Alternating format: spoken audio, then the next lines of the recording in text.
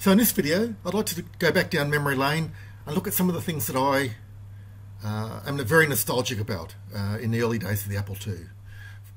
So let's have a look at those things. So this is a dream setup, an Apple II with 2 floppy drives and actually branded Apple hardware and also a monitor. And they were generally only monochrome monitors back then, so green and white, maybe amber and white. Maybe black and white. Okay, so that was a dream setup. In 1980, if you had this, you were king of the hill, you were king of the mountain, you were the big computer guy on a block.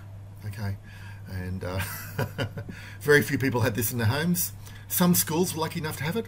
My school had a setup like this for 650 students to share. One Apple II computer with 2 floppy drives for 650 students to share.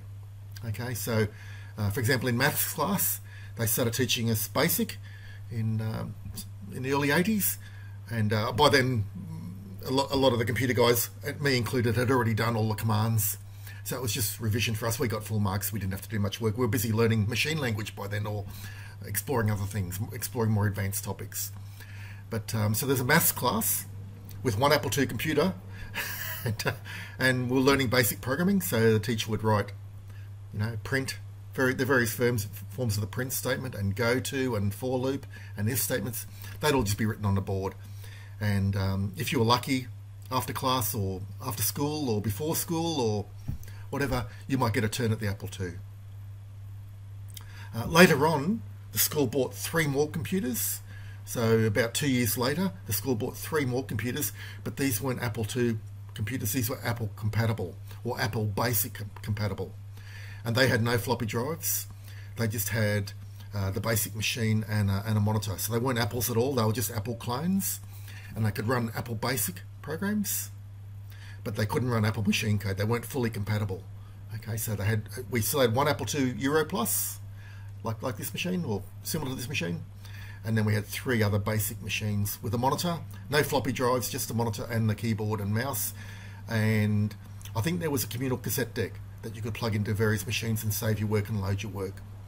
I think that's how it worked. It's a long time ago, 4 decades ago, over 4 decades.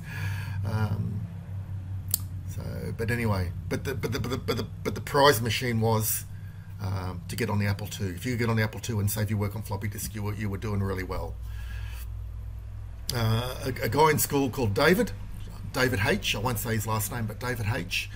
He was always on the Apple II, and I remember people yelling at him saying, "When are you going to get off the Apple II, David? We want to do something." And usually it was playing games, because the Apple II was the best for games, because it was compatible with machine code Apple II games, of course, and basic Apple II games.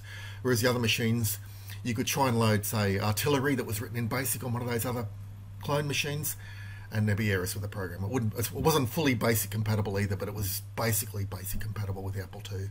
If you stayed on the main commands, you'd be okay, but if you went into peeks and pokes, then you fell off the rails really quick on these other machines. Okay, so that was the ideal machine. Now, after I finished high school, during the final 2 years of high school, I worked on a farm on weekends. And after I finished high school, I went and worked on the farm full time, and saved up all my money, and I bought an Apple II clone, which was basically just this base unit here. Without the Apple II badge on it, had nothing. And I bought 1 floppy drive eventually, and I used a black and white TV as my monitor.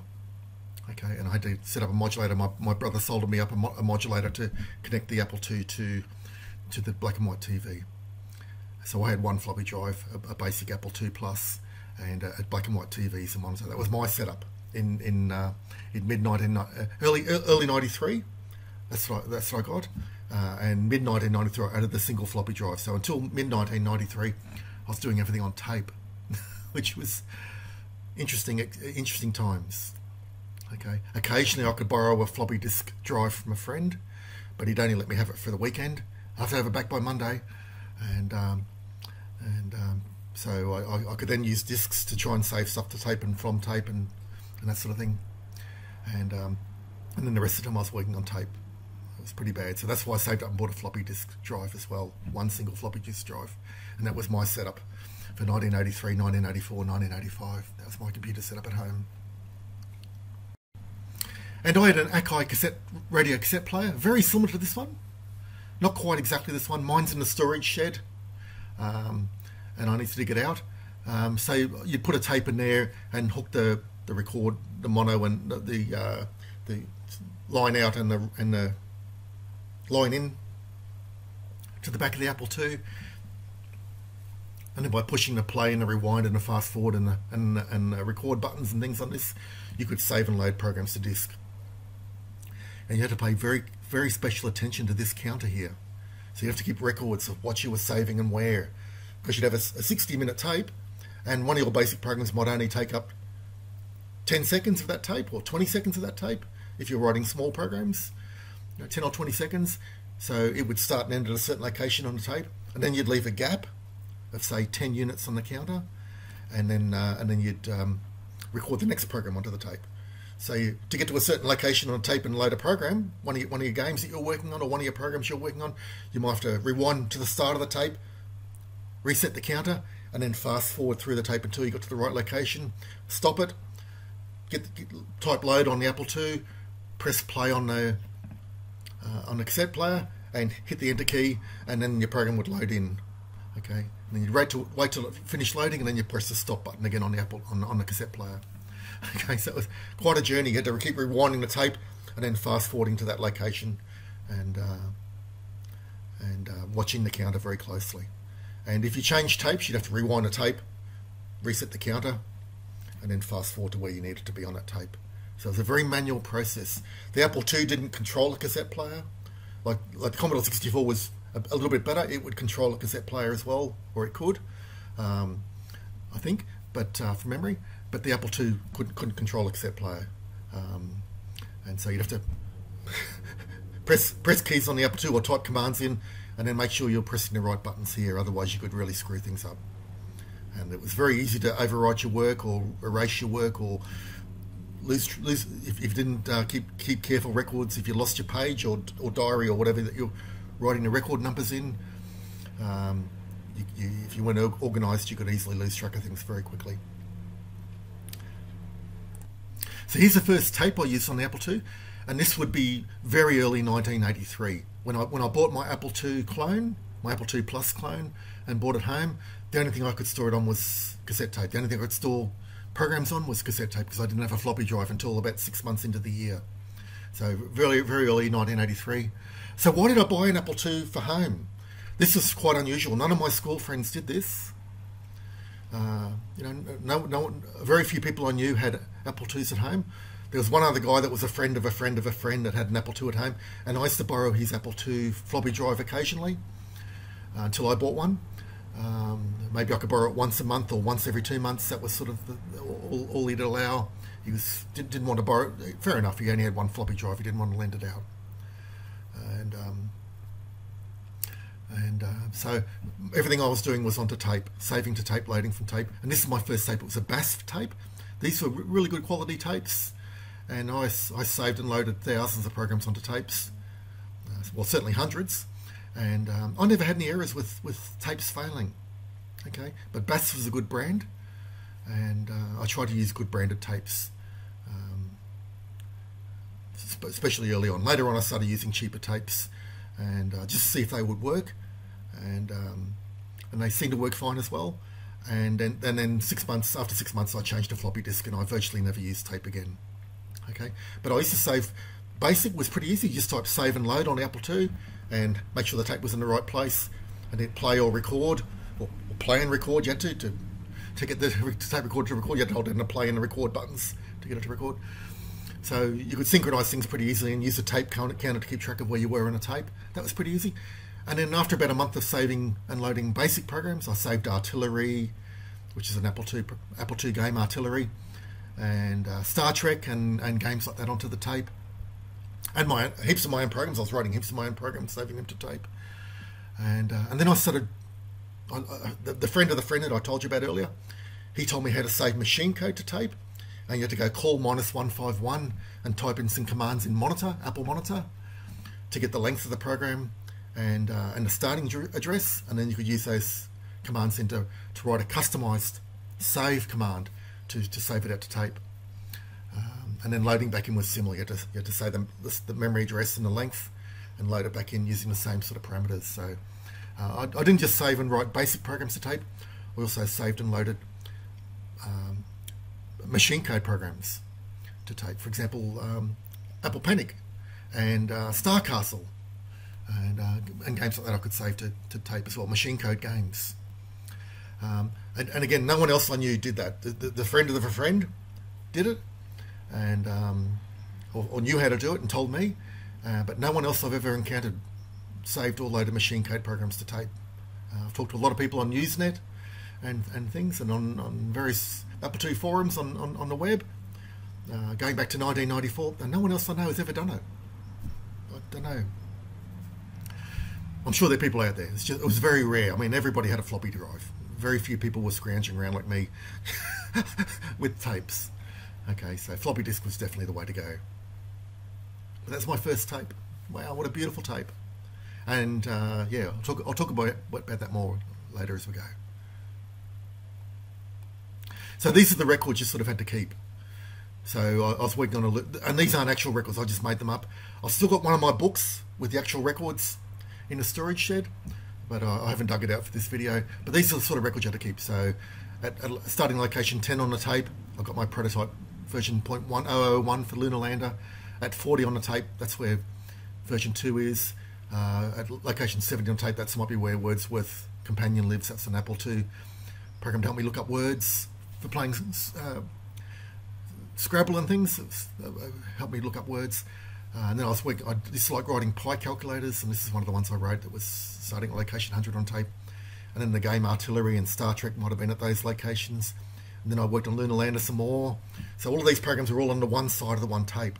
That's why I had to keep very careful records and watch that little tape counter. Rewind to the side of the tape and fast forward to location 180, which would take maybe a minute, maybe 30 seconds, maybe a minute.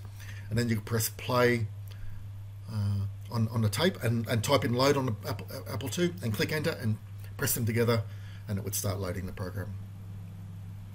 Fun times. Lots of records to keep. You have to be very, very meticulous with your records. And there's my first floppy disk.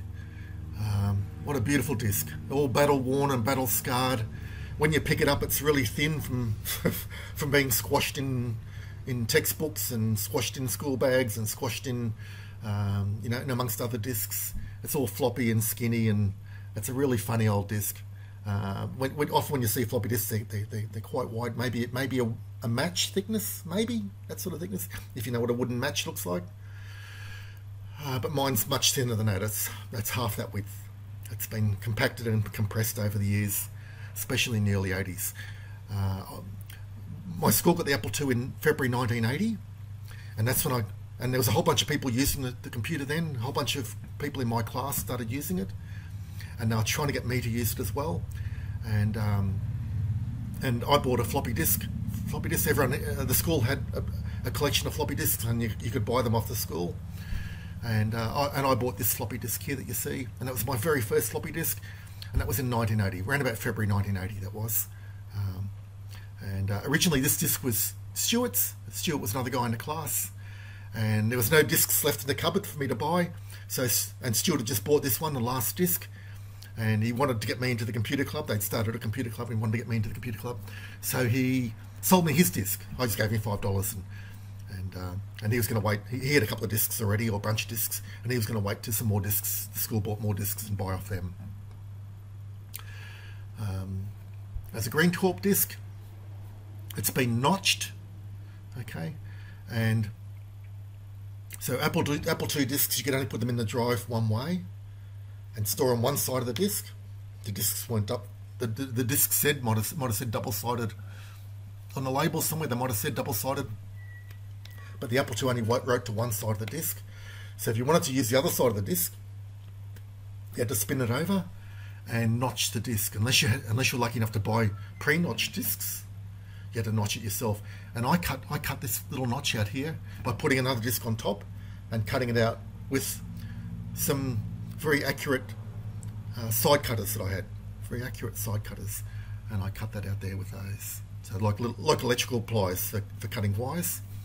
I've still got the pliers upstairs. I've still got the pliers upstairs, I think. No, I can't have. No, these no, they're not. They're long gone. No, the pliers are long gone. Sorry. And so that notching the discs gave you two sides of the disc. Okay. And the other thing you could do, you can see a bit of red tape there. The other thing you could do is on the back of the disc there was a join on the back of the disc where the two parts of the plastic joined, and you could try and stick a knife in there and saw it backwards and forwards and try and cut through the join and open up the top of the disc like an envelope, like a really stiff envelope, and pull the disc out and turn it over and slide it in. Okay, and some people did that so they didn't have to notch their discs. Okay, and why wouldn't you want to notch the discs? Well, there was a rumour going around in the early 80s that if you try to write on the other side of a single-sided non-notched disc, that you could damage your disc drive. It was all a rumour started by who knows who. I think it was started by the disc manufacturers to try and scare people into buying notched discs. Okay, so this thing went round that if your disc was notched, you couldn't use it in my drive. Libraries, just down the road from my school, public libraries, they might have had a single Apple II. You couldn't use notched discs. The librarians would check your discs as you walked into the library, and if there are any notched ones there, they would take them out of your stack of discs and put them aside for you to collect on the way out. Okay, that's how paranoid people were about notched discs. I still remember the librarians doing this. They were very cute librarians. I'd always made sure I had a lot of notched discs in my collection so we could stand there chatting for a while. They were two beautiful ladies running the library, and it was lovely to try and chat to them. And I was only a shy teenager. I'm a shy adult now, but I was only a shy teenager back then. So, you know, a minute talking to these lovely ladies was just such a nice thing to be able to do. So you just try and make small talk, and my small talk was really bad, of course. But it's just trying to talk to some lovely looking ladies because I was a teenager with hormones racing around in my body. So they would pull out all the notch discs and put them aside, and then you could only take the ones that hadn't been notched or that were professionally notched by the factory. And one thing about it's not just the discs that bring back nostalgia, but the sounds that the disc drives used to make, the grunting and grinding and squeaking sounds the Apple II disc drives used to make, even the proper Apple II equipment, branded Apple II equipment, used to make these horrible sounds.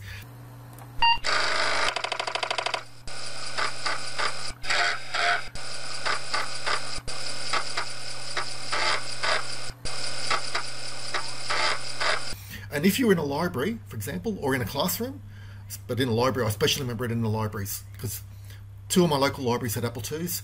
One was just about 2 or 3 k's from school, and the other one was about 5 or 6 k's from school. And I used to ride 10 kilometres a day each way on my push bike to get to school. And so I used to go past both libraries, and I could stop in at one or the other.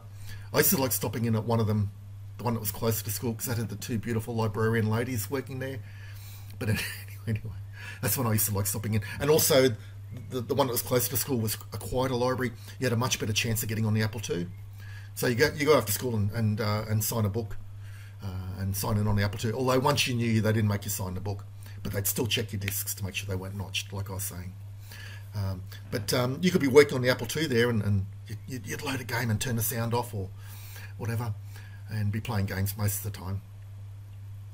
And the disk driver would be grunting and groaning as it loaded the game in. And people on the other side of the library, okay, not a big library, we're talking about, you know, the size of maybe two average school classrooms joined together was the size of the library. And people right down the far end of the library would be glaring at you and looking at you, wondering what you're doing to that poor Apple II, because it would be grunting and grinding away as it loaded the game or loaded the program you're working on or whatever. Okay, grunts, grinds, squeaks, squawks, clacks. And people down the far end of the library would be looking at you going, "What's going on? What are you doing?" And even a librarian sometimes would be looking over saying, "Gosh, that disk drive's making a lot of strange noises." But that was just the Apple II disk drives. They were so loud.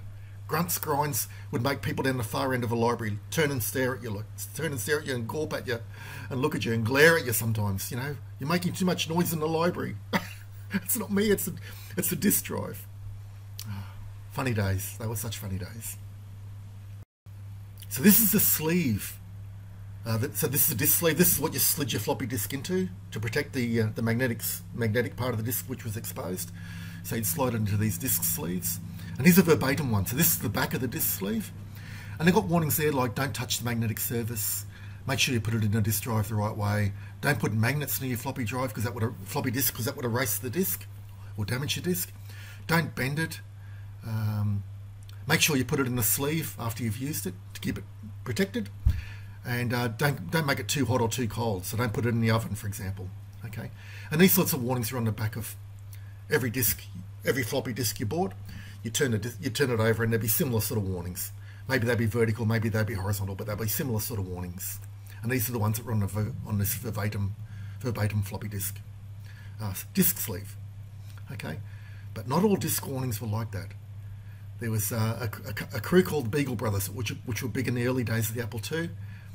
And they used to do this sort of thing, and they became really famous and really popular in amongst Apple II users because they had such a great sense of humour about everything they did.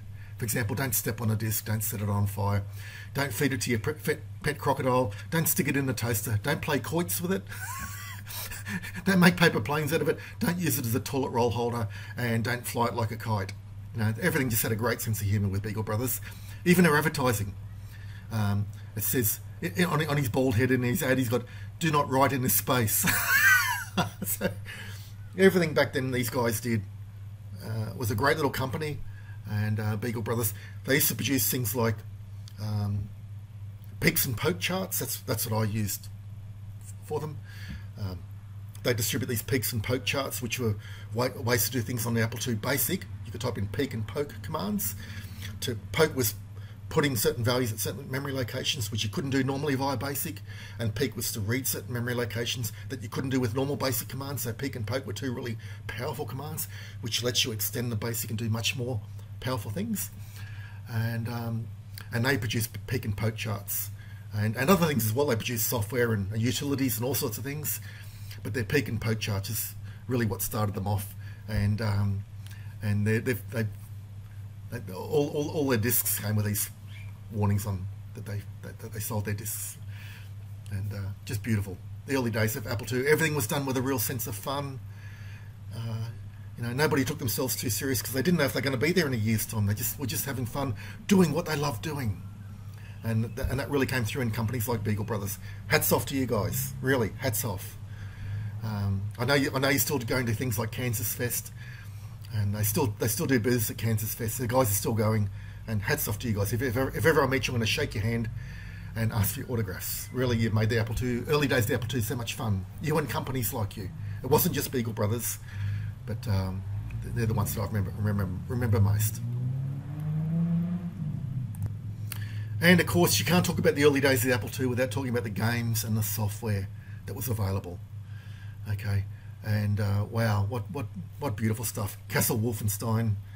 You know, when you got SS guards, you got to shoot or destroy with grenades, and chests you got to search, and you can go up and down stairs, and you could find keys and unlock doors to get to other areas of the maze.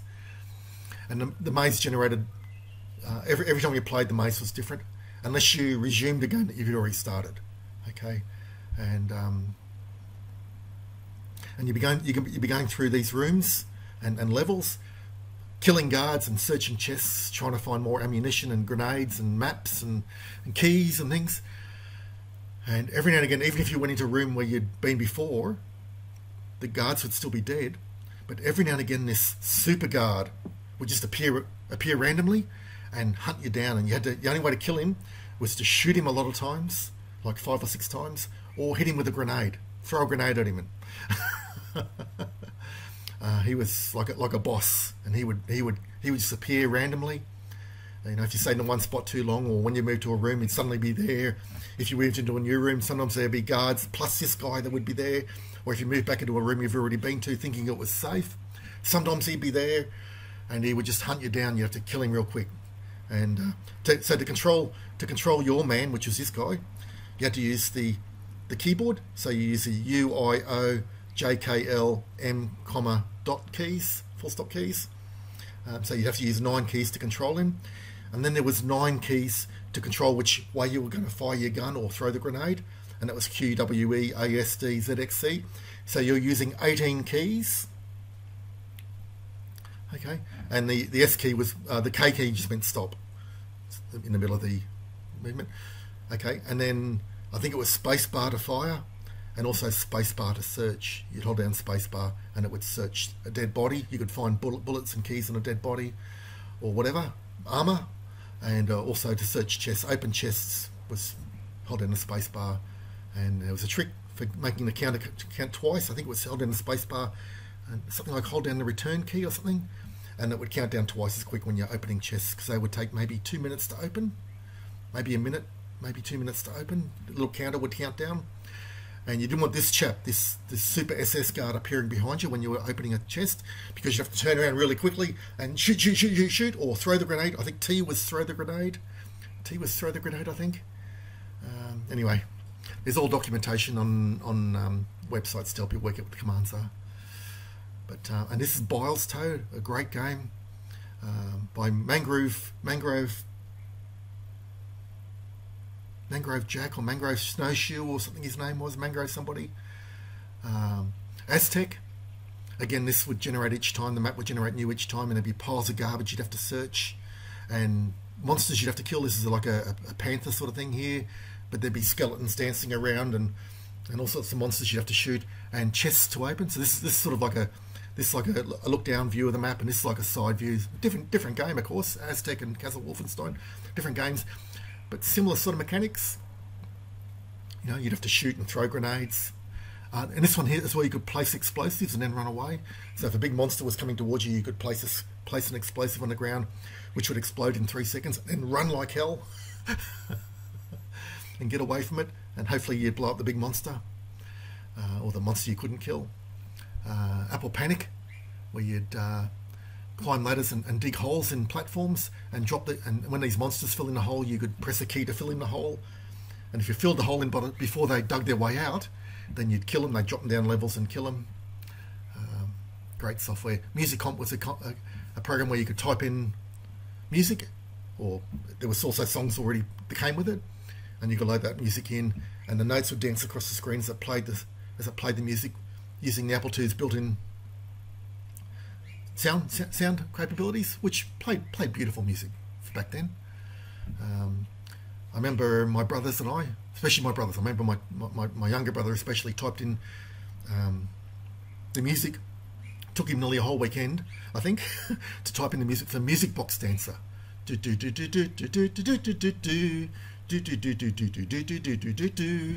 of music like that it was, Music Box Dancer. And he spent the whole weekend typing in the music for that. So if you find my backup of Music Comp on Asimov or one of the Apple II archives, have a look and see if it's still at the Music Box Dancer. My brother Peter typed that in back in 1983, early 83. And there's Star Blazer by Tony Suzuki. Tony did a lot of great games for the Apple II. Good on you, Tony. Hats off to you too. Did a lot of great games. And Dan Gorland's Choplifter. Hats off to you too, Dan. I've exchanged a lot of emails with Dan, maybe in around about 2005 or 2010. Dan and I sent a lot of emails to each other backwards and forwards. Great guy. Yeah. The people that wrote the Apple II software are still approachable today. You send them an email, you find out their contact details, send them an email, and they'll reply to you. Okay, try and track down one of these developers today that are developing games. You could send them 1,000 emails and they wouldn't reply. Fair enough, they get so much spam. Okay, but that's how it was back then and today. And that's just some of the great software that was on the Apple II. And this screen to me, with all these applications and games, just brings back so many memories. Beautiful games, great fun to play, often tons of keys to press. And like in Castle Wolfenstein, when that guard appeared, he would scream at you, Schweinhund, halt! And he'd scream at you, and it would scare you. And you'd be trying to aim the gun at him, press the T key to throw the grenade, or press the key to shoot at him. What was the key to shoot? I can't remember. The G key? I can't remember what it was to shoot. You'd be trying to shoot him, and of course you got 18 keys to press already for move and aim. because you'd be trying to move away from him while you're trying to aim at him, because he'd be running straight at you. You know, you just it'd be so much fun to try and kill him. And when you killed him, you had maybe a minute or two of peace before another super guard appeared. Yeah, great times. And this chap here, Biles Toad, you'd move around a map with an axe and a shield, and you'd be attacking one other opponent, and you could hack his arm off, and then you'd see his arm with the axe lying on the ground, and then you try and hack his shield arm off, and you know, try not to kill him, you try and keep him alive as long as you can, and his shield arm, and that would be lying here, and his weapon arm might be lying down here, and he'd have no arms and that left. So then the guard would try and run for the opponent would try and run for the exit. There was exit discs where you could warp to another level, and the computer opponent would then move to another, or your person you're playing, I guess, would move to another level and get to safety. So you'd be trying to track them down and beat them to the disc before they got there, and chopping into their back and whatever you could chop before they got to the disc and kill them. Brutal, yes, of course, but we're talking about very pixelated graphics, and you know, a purple stump with a funny looking axe lying on the ground with a little bit of coloured pixel around it, you know, magenta coloured pixel or whatever lying around it to simulate blood. Yeah, it wasn't really graphics. It wasn't really graphic. Beautiful for the time, and still nostalgic for me. So back then, everything was brand new. The machines are very primitive. The OS, the operating system, the sound, the graphics, everything was just so basic and primitive. But it was pioneering. Everything you did, even just typing in catalogue on a disk to list the contents of catalogue, everything felt like you were exploring, you know. And you know, often disks would have errors, and you'd have to try and fix them using Bag of Tricks or one of those other programs. And I don't think I ever managed to repair a disk that was damaged using those programs. But you try, you just explore stuff, you know, and you'd explore programming basic and peeks and pokes.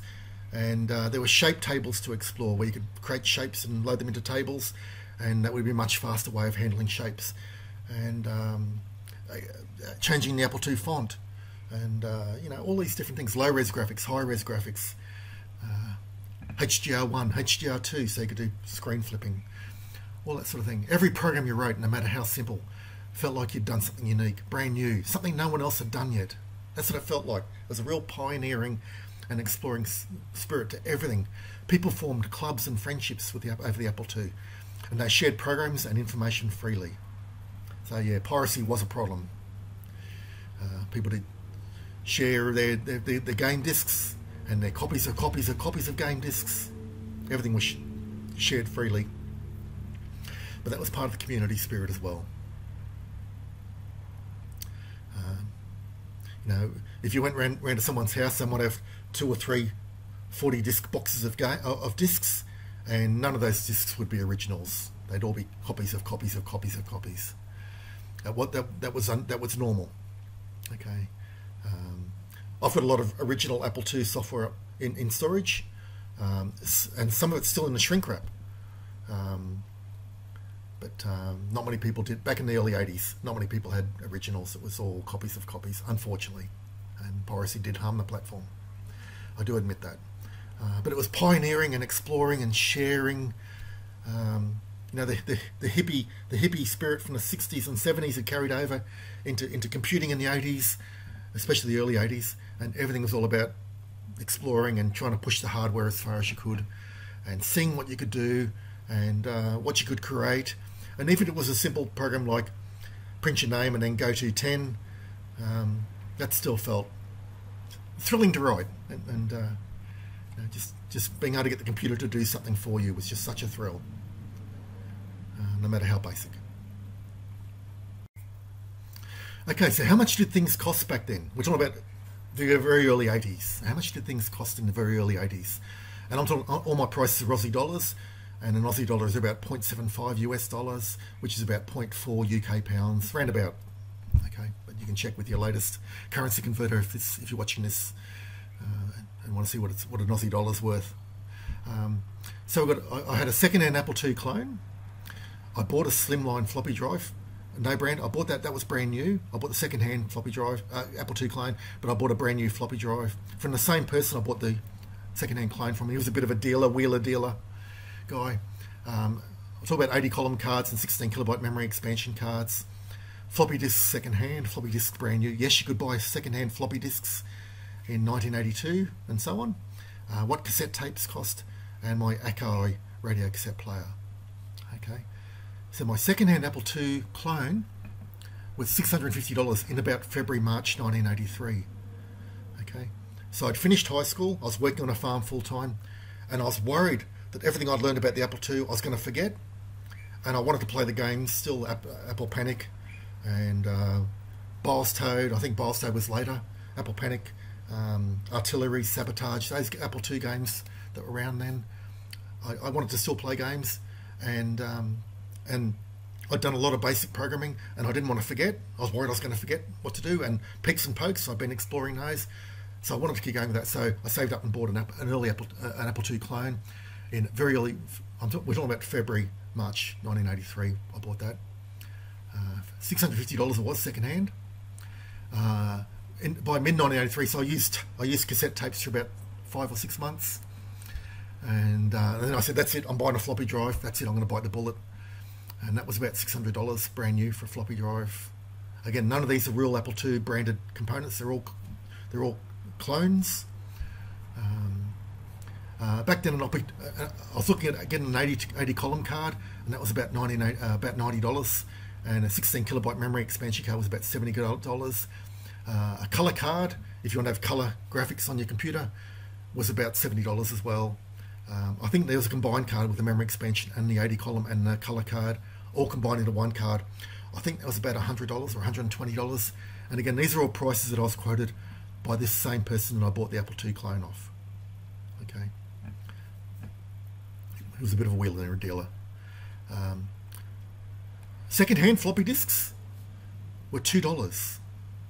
So that was at Computerland, which is about 4 hours bus drive from where I lived. So it's 2 hours up, get to Computerland, buy the second-hand discs, wait a couple of hours for the next bus to be heading back down, or maybe an hour, and then catch the bus back home again.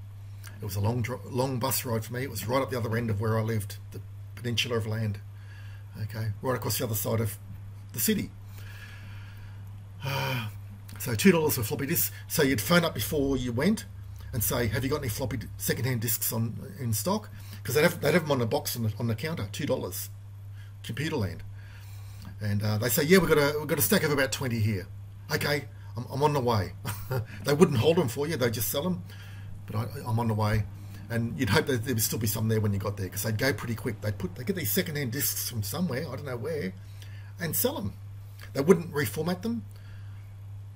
No, they wouldn't reformat them. They'd have whatever data and programs are on the disk already. I'm pretty sure they had. I'm not sure. I'm not sure on that one. Maybe they did reformat them.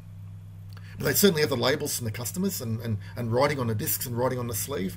The old labels would still be there. That, you know,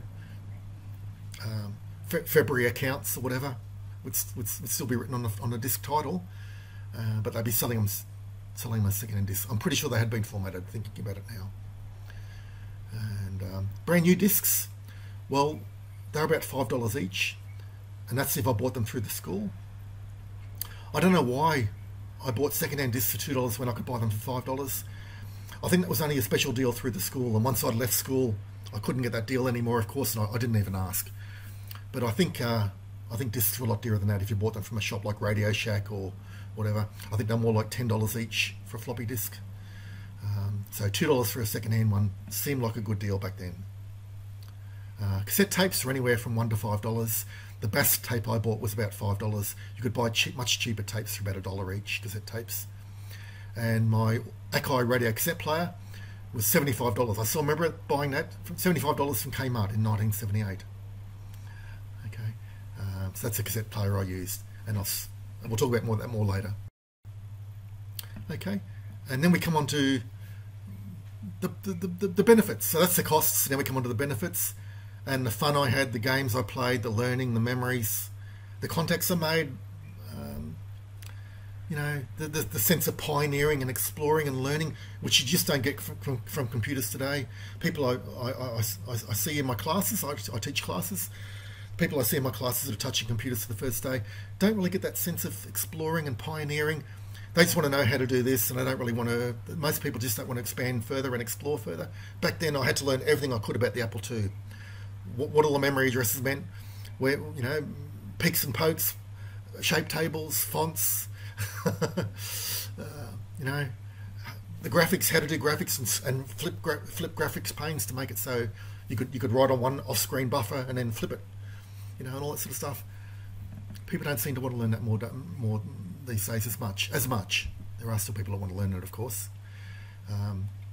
And a career in software development. So the fun and games and exploring and memories are priceless. And I've also had an awesome career in software development, spanning 4 decades or so. Okay, so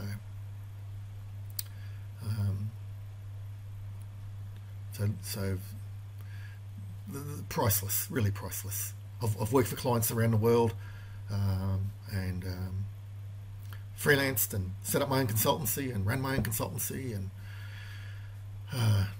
into teaching as well as doing projects after hours. I've got into teaching over the last decade or so, 2 decades, and still do lots of projects after hours, and I still work for clients in my local area and also remote clients. I still do lots of work for clients, and it's awesome fun. I still love writing software. When I touched my first Apple, when I first touched my first Apple II keyboard, the Apple II that was the school computer, electricity ran up my arms. Okay, it was a religious experience. It really was, and I knew what I wanted to do with my life. I wanted to work with computers, but I didn't know what I could do. I didn't know back then that software development was a career I could pursue. Yeah, maybe I should talk about this as well. So the career counsellor at my high school, if you wanted to be a hairdresser or a motor mechanic, he could help you. If you want to do something in computers, he had no idea, and he didn't want to find out. He just knew about the things he knew about that maybe most students wanted to do. Maybe a lot of the girls in my class wanted to be hairdressers. I remember that. Not all of them, but most of them, and wanted to be hairdressers. And most of the guys wanted to be car mechanics or get into a job with a local council, or, you know, working on roads or whatever. You know, so not many people wanted to be software developers back then because they didn't know it was a career. And I love programming in BASIC, and a little bit I'd done in machine code I loved, but I didn't know there was such a thing as a career as a software developer. My career counsellor at school couldn't help me. It was only later on I found out about that it was possible, and that's what I pursued like crazy. Okay, so where are they now? So my second-hand Apple II clone, and my slim floppy drive, and my first floppy disk, and my cassette tape, my floppy disks, Akai, and all that sort of stuff. Okay, so I've got all these things here that I'm going to talk about. My first floppy disk, my first cassette tape. I had a box of 10 to 20 floppy disks, my Akai radio cassette player that I used. I also had 280 boxes of discs. Big long plastic boxes with a flip-up lid and plastic sleeves in between so you could put them in groups of 10. And I think they contained 80 discs or 40 discs. It's more than 40. No, it was 80 discs. Containing games and software I'd written, and also games I'd copied. And my Apple IIc, which I purchased in about the year 2000 for $25 Australian. And I purchased that to transfer my few remaining Apple II discs to disk images for use with the emulators. So where are all these artifacts now? Well, my second-hand Apple II clone's gone. I don't know where it went. While I was overseas working, my parents had a big clean out and a garage sale. And there was only the two of them watching the garage sale, and they had stuff outside the house, stuff in the garage, stuff in the lounge room, stuff in we had like a sitting room, separate sitting room with a pool table in it, with a board on top where my Apple II was, and they couldn't keep track of everything, and people were just stealing stuff like crazy. My father saw someone walking towards the car with one of these great big drop saws, and said, "Who'd you buy that off?" And the guy just laughed and kept walking towards the car. So people were stealing stuff like crazy from the drop source because my parents had no idea how to set one up and hadn't thought it through. And so did my Apple II get clone get sold for peanuts, like $10 or $5? Did it get thrown out? Did someone steal it? I got no idea. My parents didn't know. I asked them years later what happened to my Apple II, and they had no idea. I only asked them a few years later, what happened to my Apple II? Where is it? Did you keep it? No, it wasn't in any of the boxes they packed, and they don't know what happened to it. So someone had stolen it or it got thrown out. My Apple II, my slimline Apple II floppy drive, which was I bought in the middle of 1983. That's still in the storage shed here. My first ever floppy disk, which we saw an image of earlier, is in a storage shed. My first ever cassette tape and a couple of my other tapes are in a storage shed. I've got a box of 10 to 20 floppy disks, which are the first 10 or 20 floppy disks I got, and they're in a storage shed. So they're safe, and they've all been converted to images for use with emulators. My Akai radio cassette player is actually in a storage shed. I saw it a couple of months ago, and I go, oh, there's the old cassette. There's the old cassette player. Still got. Whenever I see it, I get all nostalgic. I had two 80 boxes of discs with games and software I'd written, as well as games and software I'd copied. And I don't know where they are. They went with the Apple II, thrown out, stolen, sold for $1. I don't know. And the Apple IIc I purchased secondhand in about 2000. It's not working. It's in storage, and one day I'm going to repair it. So that's where they are now. I wish I had these. It's bad enough the Apple II clone's gone, but I wish I had these two boxes of discs. I wish I had those, but they're gone. I don't know where. Probably thrown out, maybe stolen, maybe sold for $1. I don't know. My parents couldn't tell me. They couldn't remember. All they said to me about the garage sale was that because they had a house full of stuff and they were moving, and they just put it all out for sale on the lawn and inside the house and in the sitting room and out the back, and people were just heaps of people were just walking through it all and stealing stuff. The drop saw got stolen, taken to the car, and my father saw a whole lot of other stuff getting carried out that no one had paid for. So why? I don't know. Anyway, you live and learn, I guess. When you set up a garage sale, have one little area where people can go and watch it. But that's them's the breaks. So in conclusion, if I just sum up this presentation and my memories and my history with the Apple II in 4 sort of words, I would say, okay, it was primitive hardware, primitive storage media, and so on, primitive graphics, primitive sound, primitive development environments, very, very primitive, but it was a whole lot of fun. There was a real sense of fun and exploring and pioneering. I felt like you were a pioneer, you were beating new trails into something that's never been done before. No one's ever been. That's what it felt like. And for me, it led to an awesome career, so I'll forever be grateful to the Apple II. It'll be forever in my heart, and Apple Company and Steve Jobs and Steve Wozniak and the early people that were there at Apple will be forever in my heart, and a beautiful, beautiful machine. The Apple II, the Apple II Plus, the Apple II GS, which I never got to use a real GS, but the Apple II, the Apple II Plus, the Apple II Euro Plus especially, just I get all teary when I think about them. Okay, anyway, I hope this was interesting to someone out there. I'll probably get a ton of downvotes, but that's just the way things are on the internet now. But anyway, have a nice day. Hope you enjoyed the presentation. Thanks for watching.